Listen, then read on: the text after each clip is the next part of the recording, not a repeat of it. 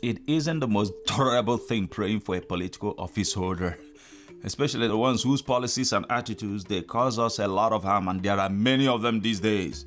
Yet, we don't need to carry that pain. We don't need to suffer, whereas that person enjoys a cozy life and a good time in their offices.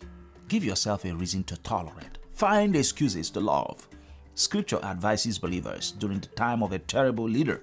Offer supplications, prayers, petitions, and thanksgiving for everyone, for kings, for all in authority, that we may lead a quiet and tranquil life in all devotion and dignity. When you pray for someone, including your enemy, it is easier to deal with the pain of their flaws.